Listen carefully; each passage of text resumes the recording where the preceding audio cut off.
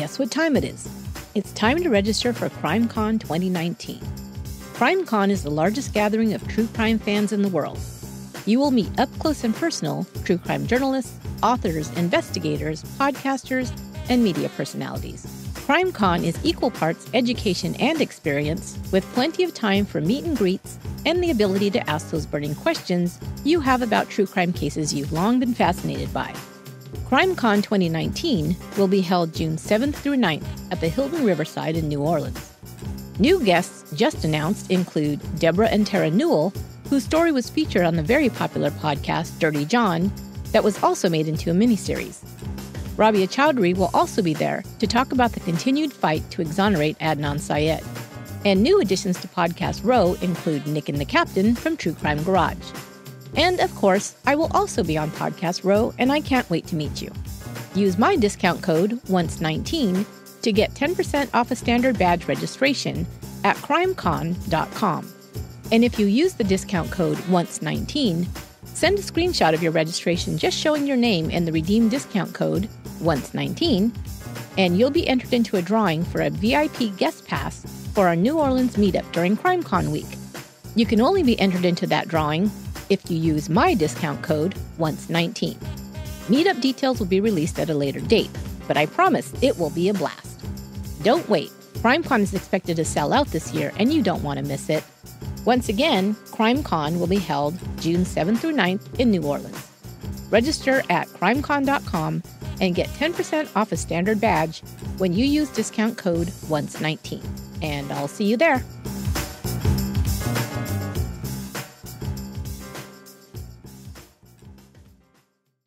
This podcast details true crime cases. It contains adult themes and may contain descriptions of violence. It is not intended for children. Listener discretion is advised.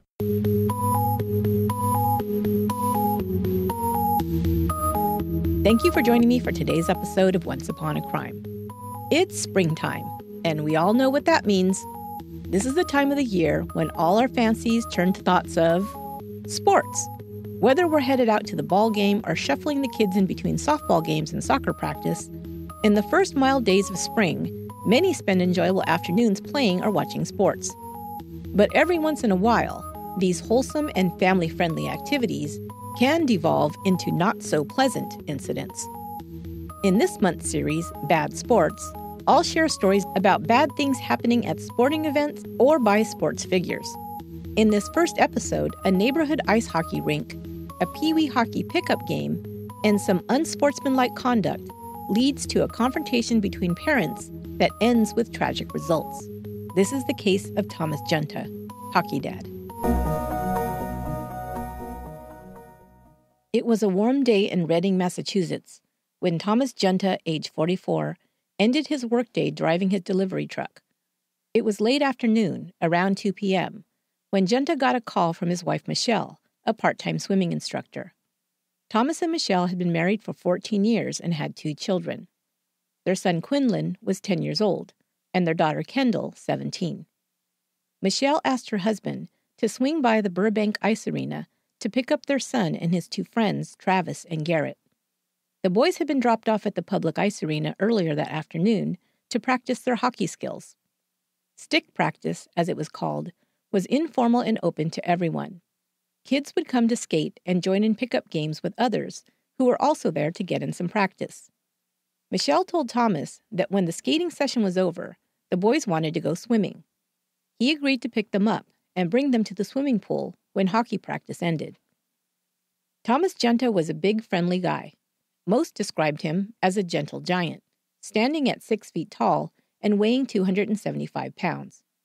He and his wife had problems earlier in their marriage, and they had separated for a year, but they'd worked things out and stayed together. Junta was a good dad by all accounts, and enjoyed spending time with his kids at their sports events. Both of his children played ice hockey, as the sport was popular in New England. Quinlan played in the Community Youth League, and his sister was co-captain of her high school team. So Thomas Junta was familiar with the setup at the hockey rink during stick practice. The pickup games weren't supervised, and the participants were expected to follow the rules and play a fair game. The players varied in ages, so it was incumbent on them to not get too rough since some of the kids, such as Quinlan, were grade school-aged, while others might be in their teens.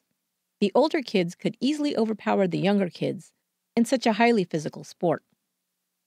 Junta entered the rink and took a seat in the bleachers as he watched the end of a pickup game his son and his friends were playing. Also participating in the game were 3 brothers, Brendan, 14, Michael, 13, and Sean, 12.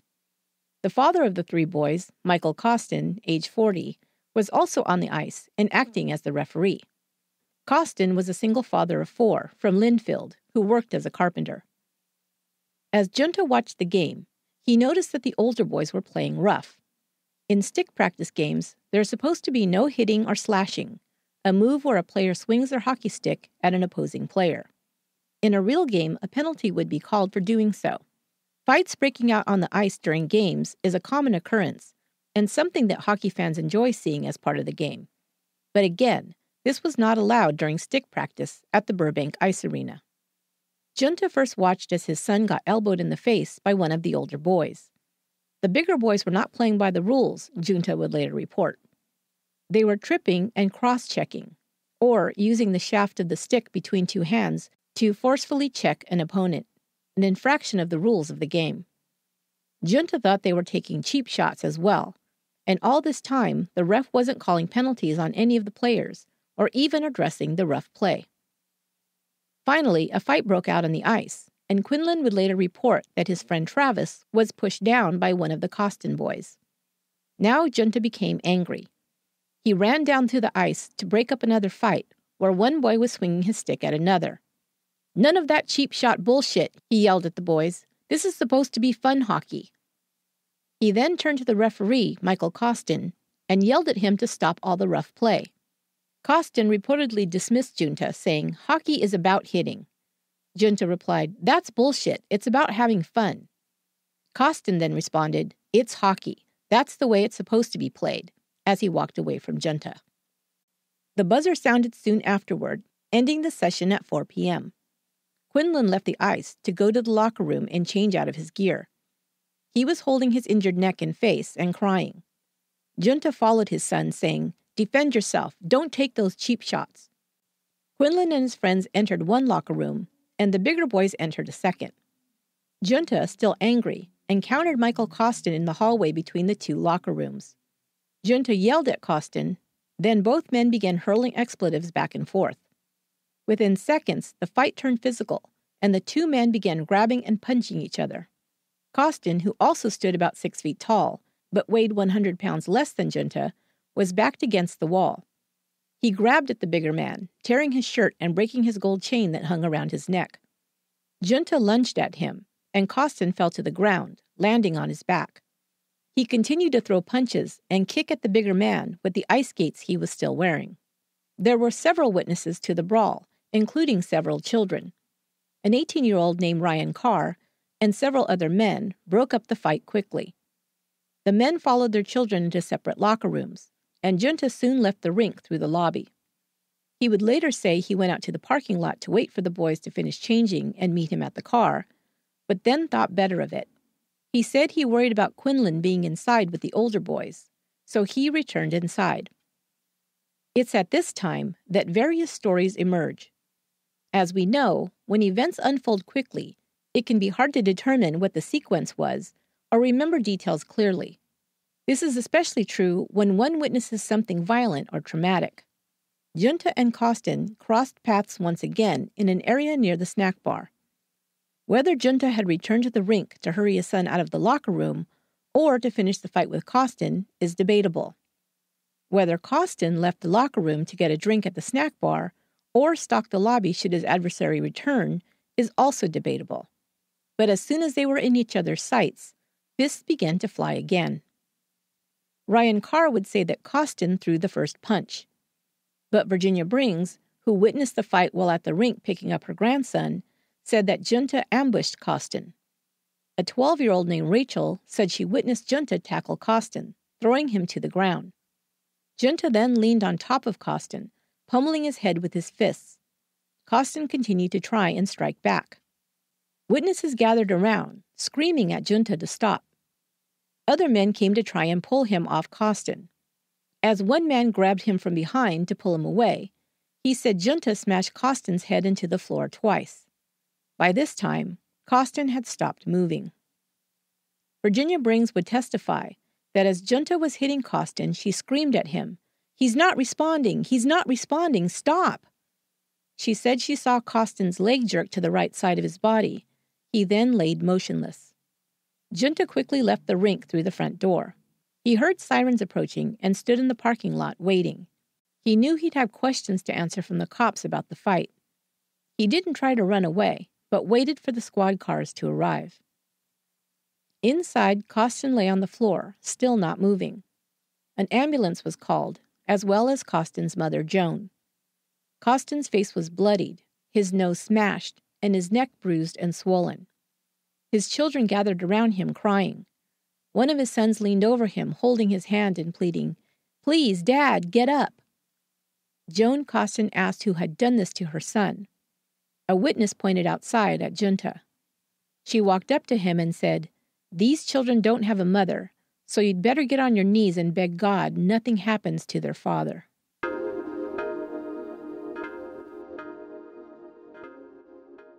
This episode is brought to you by Away. For $20 off a suitcase, visit awaytravel.com/once and use offer code ONCE20 at checkout. Away Travel makes suitcases for how we travel today. Their carry-on bags come in 2 sizes with an optional ejectable battery that can charge your cell phone up to 5 times, so you'll never be out of commission no matter where you travel. It can also charge your tablets or anything else powered by a USB cord. And you can pop it out easily to comply with all airline policies. I love that it's lightweight, but also ultra-durable, made of German polycarbonate or aluminum alloy. But if anything does break, Away gives you a lifetime warranty. They'll fix it or replace it for you for life. Away also gives you a 100-day trial, so you can make sure you love your new suitcase. And my listeners can get $20 off a suitcase by visiting awaytravel.com/once and use promo code ONCE20.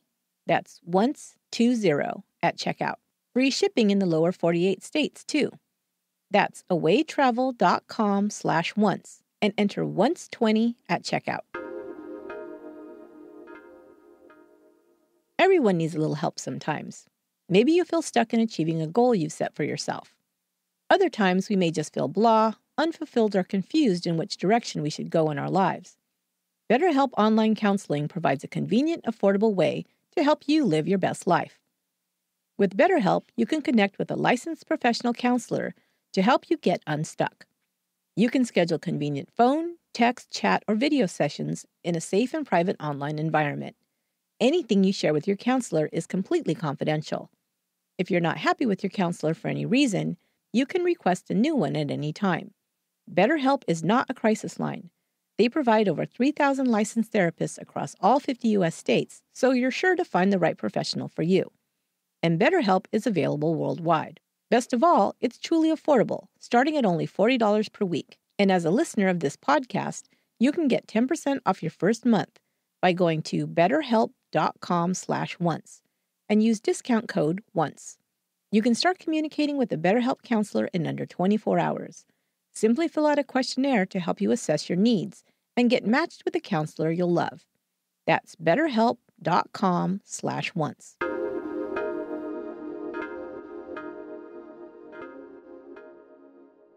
As Michael Costin lay battered and bleeding in a hospital bed, his mother Joan Costin prayed for him to recover. His children needed him. He was all they had. Michael Costin hadn't had an easy life. Violence was part of his genetic makeup, it seemed. Costin's father, Gus, married Joan in 1957. They had 2 sons, Dennis and Michael. Gus would say that both of his sons had problems with alcohol. In 1975, 17-year-old Dennis came home drunk and a violent confrontation occurred. Dennis and his father, Gus, argued and fought for some time. And at some point during the fight, Gus Costin grabbed a hunting knife. Dennis was stabbed once through the heart and died. Gus was found guilty of manslaughter and sentenced to a year in prison. The remainder of his 2.5-year sentence was suspended, with the judge citing no prior criminal record. Gus ended up serving just 6 months in a work release program. Joan divorced him, and Michael and his father had a strained relationship after his release. Michael, perhaps unsurprisingly, suffered from psychological problems and began drinking heavily. Between 1983 and 1995, he was in and out of prison on breaking and entering and drunk driving charges. He was also arrested for assaulting a police officer. He'd spent time in psychiatric hospitals. But in the years prior to his death, Michael Costin had turned his life around. He'd gotten sober and had even won custody of his 4 children. He attended Alcoholics Anonymous meetings and went to church every Sunday. Costin, his family and friends said, was a good guy and a devoted father. Just before he'd left for the ice rink that fateful day, he'd been folding laundry. He'd had plans to return home that night to cook dinner for his family. Now he lay in a coma after suffering a brain hemorrhage. The hemorrhage had been caused by a ruptured artery in his neck due to the pummeling he'd received by Thomas Junta. When the paramedics had arrived, they had performed CPR on him, but there was no response, and they could find no pulse. A defibrillator was used to attempt to shock his heart into beating again, but even that produced no response. As Michael Costin fought for his life, Thomas Junta was being questioned by police. The first officer on the scene said Junta was standing in front of the arena with a torn shirt and a cut on his face. When asked if he'd been in the fight, Junta admitted that he had. The officer reported that Junta was polite and cooperative. As Costin was taken away by ambulance, Junta was put into a squad car and transferred to the police station for questioning. There he gave his version of events. He and Costin had both swung at each other after a verbal altercation, he said. That was the first fight. He'd gone outside afterwards to wait for his son and his friends, but had returned inside to hurry them up and get them away from Costin. According to Junta, as he walked back in through the door and was walking towards Costin, quote, he made like a roundabout move at me, like a circle move. And again, it was like a mutual lunge. But I got the upper hand. But we're on the floor, and he's kicking me and trying to hit me, and I'm hitting him. I only recall throwing maybe 2 or 3 more punches, unquote. At that point, he said someone pulled him away from Costin. He observed Costin bleeding from his nose. He said that Costin then, quote, laid back down and shit. I just stood there. I hope the guy's fine, he added at the end of his recorded statement. He was charged with assault. But Michael Costin never emerged from his coma, and a day later he died. 200 mourners attended his funeral. His young daughter was so distraught over losing her dad that she tried to climb into his casket at his wake. Junta was now facing a manslaughter charge. He pled not guilty and was released on $5,000 bail to await trial.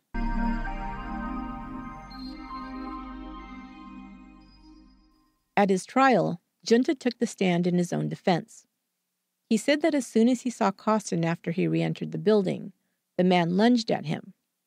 He'd used his weight to knock Costin to the ground. Costin, still wearing his ice skates, put his feet up to kick and knee him. Junta said he tried to stop Costin from hitting him by landing, quote, 3 quick blows, unquote. At that point, Costin stopped moving. Some witnesses backed up Junta's claim that Costin had swung first. Quinlan Junta took the stand to testify on his father's behalf. He said that he'd heard screaming while he was in the locker room, and when he emerged, saw Costin on his father's back. His father then flung the man over his shoulders and onto the ground. I saw them fall, he testified, and my dad went to his knees. My dad was holding him down so he couldn't hit him. Then Quinlan said he saw his father give 3 quick punches to Costin. Ryan Carr also testified that it had been Costin who'd started the second fight that had ended in his tragic death. He said he'd seen Costin raise his leg and draw his arm back as Junta walked towards him after entering the building, initiating the second fight. But other witnesses would testify that Junta had returned to the building and tackled Costin, knocking him to the floor. Junta had pinned him down with his knees and beat Costin in the head with his fists until the man stopped moving and he was pulled away, these witnesses reported. Virginia Brings said, "It was something I'll never forget. He went on and on. It seemed like forever. I kept screaming, 'Stop! Stop! Think of your children. You're going to kill him. The number of punches that Junta had thrown while Costin was on the ground was described as 3 quick blows by the defense, while the prosecution would call witnesses who testified to more, with Costin receiving as many as 10 blows to the head, some would say. The defense told the jury that Junta was sucker punched by Costin and then returned just a couple of blows in self-defense. But the forensic pathologist who testified for the prosecution said that Michael Costin had suffered a vicious attack. The injuries he'd sustained came from substantial force injury, he said. The ligaments at the back of Costin's neck were torn, he said, which could have only happened by the use of great force and multiple blows. He explained that there were 2 areas where Costin had received severe injuries. The base of the neck where an artery had ruptured, cutting off 25% of the blood supply to the brain, and internal trauma to the left side of the head above the ear. The last injury, which was not related to the first, resulted in severe bleeding of the brain. But pathologist Ira Canfer, testifying for the defense, disagreed, stating that the torn artery the victim had suffered could have been caused by just 1 blow. The defense tried to bring in Costin's psychological history.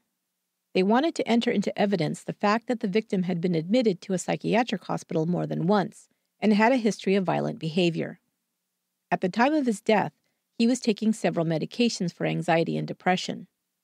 His own father, Gus Costin, made statements about his son's anger problems. He'd even approached Junta during the trial to tell him that he forgave him. The judge, however, would not allow the jury to hear about the victim's psychological history. Junta's history of violence would also not be heard by the jury. Not until after the trial did information come out about his past run-ins with the law. In 1991, Junta's wife Michelle filed an affidavit stating that she'd suffered verbal and physical abuse by her husband and that her children had witnessed him hitting her.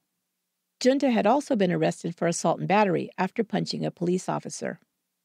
Charges were never filed in either incident. Rather than being charged with assaulting an officer, Junta was only required to pay the officer $250 for tearing a gold chain from his neck. On January 11, 2002, the jury convicted Thomas Junta of involuntary manslaughter on the theory of unlawful killing by the commission of a battery. Later, it was discovered that most of the jury wanted to convict on voluntary manslaughter, but couldn't come to a unanimous agreement. After 14 hours of deliberation, they decided to compromise and convict on the lesser charge. When Costin ended up on the bottom, that's when self-defense stopped, one juror said.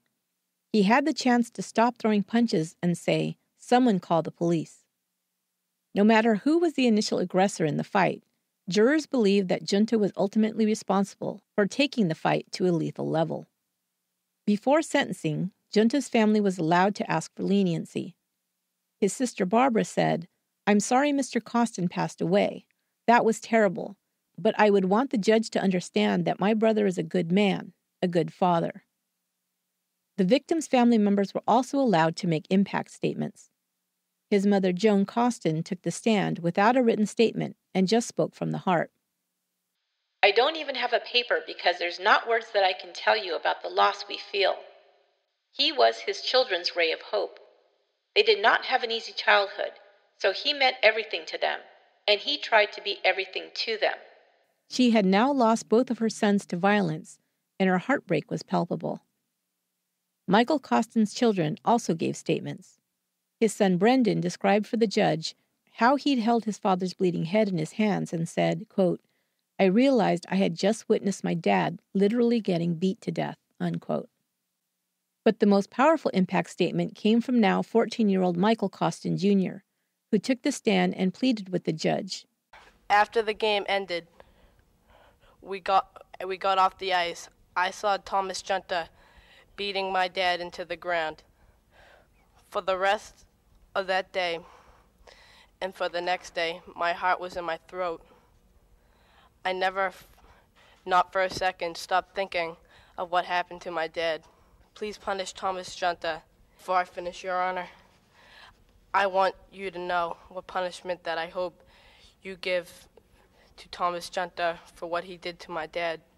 First, no matter how much of a sentence that you give to Thomas Junta, My dad got more. My dad will never be back to me and to my family. Thomas Junta will be back to his family. If you give Thomas Junta an easy sentence, he may get out and do this again. Please teach Thomas Junta a lesson. Let the world know that a person can't do what Thomas Junta did to my dad. By the time of the sentencing hearing, the judge had information regarding Junta's past violent behavior and said that although he had not been convicted of domestic violence, it was a troubling indication and was not the first time Mr. Junta struck another adult in front of minor children. The judge sentenced Thomas Junta to serve 6 to 10 years at the Massachusetts Correctional Institute at Cedar Junction.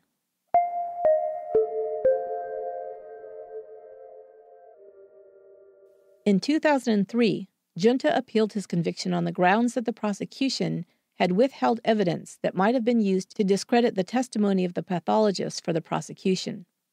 The appeals court denied his motion for a new trial in 2004.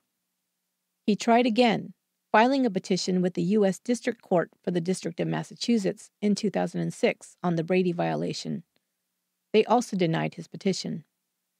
Junta filed for early release in 2008, but it was rejected by the parole board, who said he had not shown any remorse for Costin's death. On August 26, 2010, Thomas Junta was released from prison, having completed his sentence. He had served a total of 8 years in prison.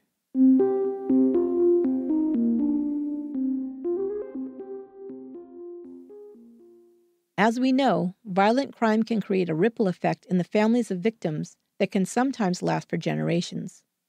The trauma of this terrible event and the death of Michael Costin caused reverberations in both the Costin and Junta families. All of Michael Costin's children struggled after the death of their father. Like the grandmother had told the judge, he was their ray of hope, their anchor, and when he was taken from them, they floundered. The oldest, Brendan, who'd held his father's broken body on the floor of the ice rink, was able to overcome many challenges and go on to become a college graduate. His other 2 brothers were not as resilient. Sean was charged with domestic violence after abusing a girlfriend, and continued legal issues caused him to lose custody of his children for a time. Michael Jr., who'd pleaded for his father's killer to be given a long sentence, was the most troubled throughout his life. According to the Gloucester Times, quote, "After the case was over and the attention faded away, Michael Costin Jr.'s life spiraled into drugs and alcohol abuse and violence, court records show," unquote. He was arrested at age 20, and after pleading guilty to assaulting his girlfriend and stealing her car, was sentenced to 18 months in jail.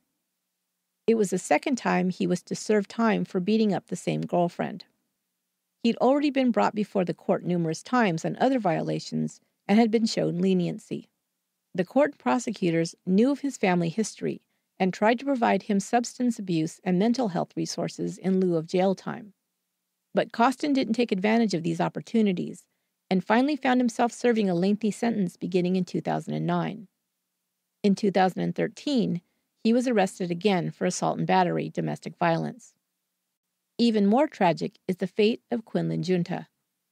In February 2011, just months after his father was released from prison, 21-year-old Quinn turned himself in when a warrant was issued for his arrest, charging him with home invasion, armed robbery, assault and battery with a dangerous weapon, and conspiracy to commit a crime.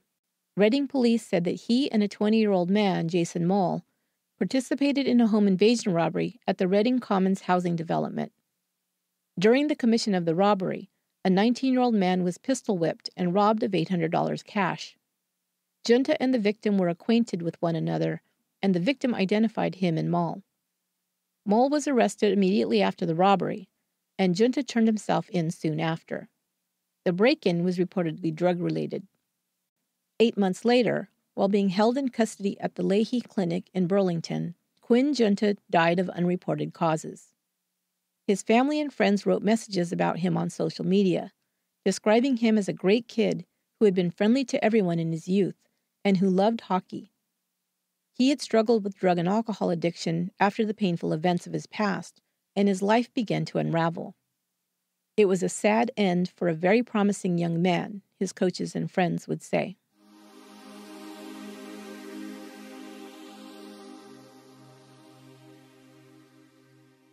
Thomas Junta continued to claim self-defense in the death of Michael Costin. But the world would come to identify Junta as the hockey dad who lost his cool and took things too far. Sideline rage would be blamed for a growing number of incidents of parents behaving badly at their children's sports games. In July of 2000, at a girls' softball game in Georgia, dozens of parents rushed the field after a player was tagged too roughly. 2 mothers, both coaches, each spent 10 days in jail for the incident. A youth hockey coach was attacked by the father of one of the players on the team. He suffered a concussion and a broken tooth. His attacker was sentenced to 2 years probation. Also in 2000, a father in New York was arrested for breaking the nose of his son's coach with a hockey stick. Attacks on referees became such a common threat that the National Association of Sports Officials began offering assault insurance for its members. States began to respond to the increased violent crimes committed against officials by passing tougher laws. What causes parents to act out this way at something so trivial as the score of a little kicker soccer game or a bad call in a peewee baseball tournament? Some would say it's a case of parents living vicariously through their children. If they didn't feel like they were sufficiently skilled at sports when they were young, or, the flip side of the coin, they're trying to relive their own glory days in team sports, they may put too much value on their children's accomplishments. Or it might be that certain parents are just ultra-competitive and become incensed if their child's team starts to lose and begin railing about bad calls made by the refs. Finally, some parents are overly protective and worry about their child getting hurt, either physically or emotionally, and go into mama bear or papa bear mode, ready and willing to fight anyone they feel is a threat to their child. This is what motivated Thomas Junta into reacting when he saw his child being bullied on the ice. But he didn't use restraint when he became frustrated.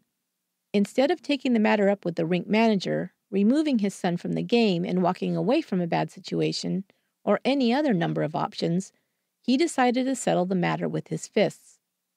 After his first encounter with Michael Costin, when his concerns were brushed off, he was, by his own admission, quote, shaking with anger, unquote. The fact that he was willing to get into a fist fight with another adult in front of his young son was the first indication that he was out of control. That, added to his size and strength, and the fact that Michael Costin was also willing to engage in a physical confrontation, created the perfect formula for this tragic event. Thomas Junta may not have intended to kill Michael Costin on that July day, but he allowed his anger to get the better of him. His uncontrolled rage led to the death of one man and the long-lasting harmful and even deadly effects on 2 families.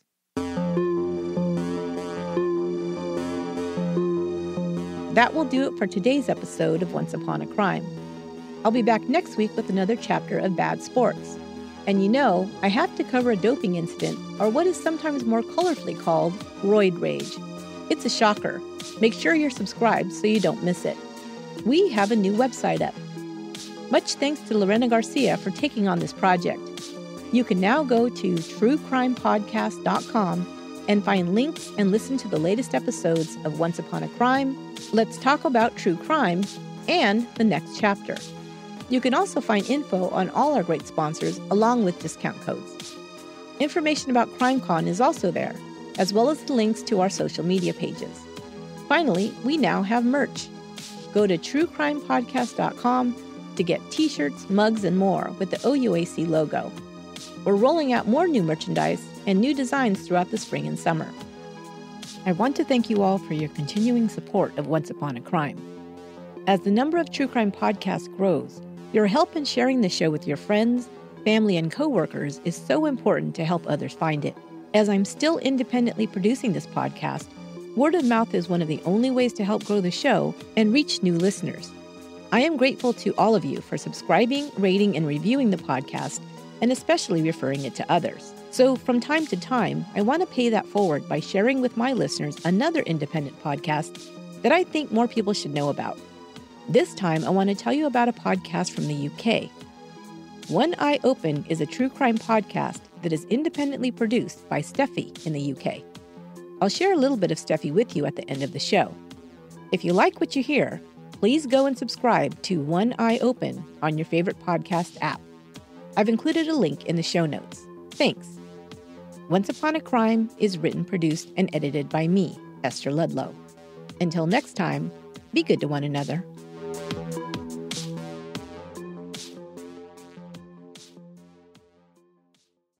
Hello, I'm Steffi, the host of One Eye Open, my very own true crime podcast.